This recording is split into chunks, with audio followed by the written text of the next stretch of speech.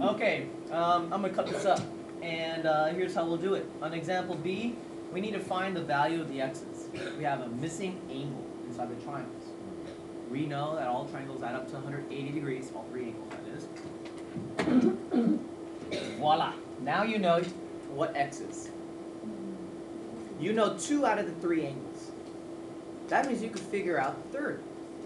You take this right angle, which is 90 degrees. You add these two together. This makes 125 degrees.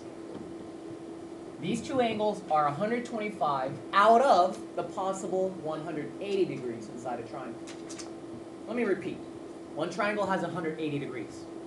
You see 125 of them right now.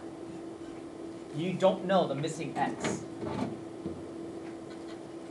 So if you know 180 and you take away what you can see, then the missing angle is the leftover amount. X is 55 degrees. 55. Does that make sense? Yeah, I mean, 3 numbers add up to 180. I give you 2 of them. You go find the third. So, is it a real triangle? Yeah, that's a real triangle.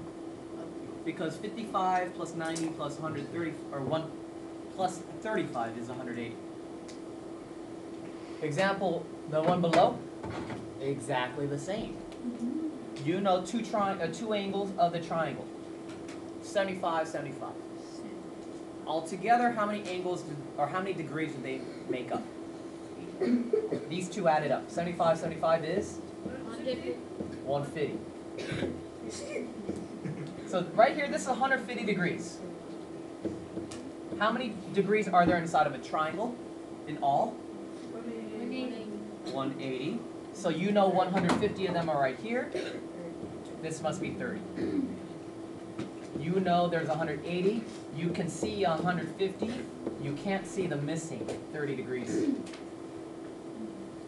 That is, to me, it's that simple. And I believe this was taught to you beginning in 4th grade.